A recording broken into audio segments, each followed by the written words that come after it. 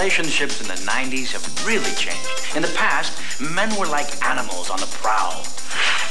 But today, well, today we've become much more evolved when it comes to the opposite sex. Ow!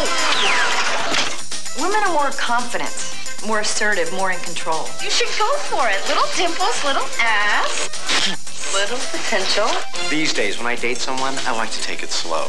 You know, David, I don't think that we should get into anything physical. Don't panic, dude. We're like Hell's Angels. We share everything. Well, get to know the other person first.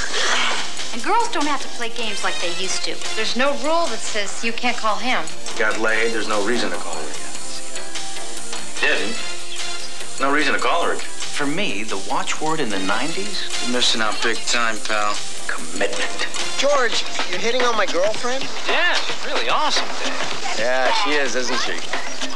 Trust. How can you share your body and your life with someone without it?